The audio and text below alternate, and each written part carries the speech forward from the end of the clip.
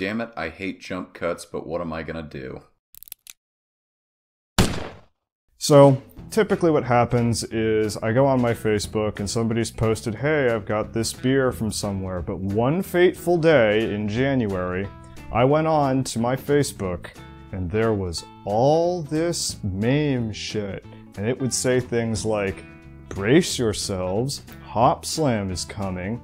Ooh, it looks like this is a 3 Hopslam kind of day. Hopslam is really good. All sorts of really clever shit like that. And it went on for the whole day until the moderator eventually kicked it off. So I think that was like, I don't know, in 2015 that happened. So I didn't get any Hopslam that year. And on a fateful day in 2016, during the closing of one of my favorite stores, I went in and found that they actually had some Hopslam and were limiting the sale of it to 1 sixer a man.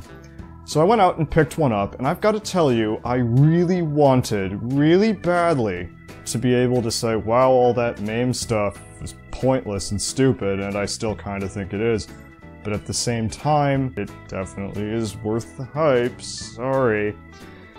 The smell of it, let's open with that. It smells absolutely delightful. You've got lots of citrus and pine with just a little bit of sweetness. This is a double IPA brewed with honey, by the way, if that's of any interest to you. And the honey part of it really adds a lot more to the IPA than I thought it was going to. Because that backdrop of sweetness, almost like a mead sweetness without the slightly pickled flavor that you sometimes get with mead, that vinegary taste, that really lets some of the flavors of the otherwise variously bitter hops come out that are ordinarily not really present. So when you take a sip of this beer, you're gonna have a great big wave of orange and grapefruit, and a little bit of lemon, I think. And you have that kind of like piney taste in the middle, which is kind of one of my favorite hop flavors, is that light pine with citrus. And it all ends with just enough of a little bit of sweetness to let all those hops not kind of overpower your tongue.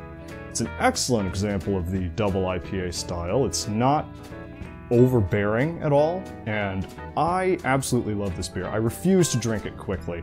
I will sip on this thing all night. So for me, personally, I give it a 5-star rating, and not only do I do that, but I also give it my cut above rating. So for me, 5 stars, a beer that's 5 stars, is a beer that everybody should try. Even if you don't ordinarily like IPAs, you should try it if you happen to have someone around who can give you some to take a drink out of. And even if you don't necessarily have a 5-star experience, I can pretty much guarantee that not everything about it will be miserable. And I give it the cut above rating because, frankly, in my opinion, it's one of the better beers that I've ever had that I would rank 5 stars. And that concludes my review of the Bell's the Bell's Hopslam. And I highly recommend it to everybody. Cheers.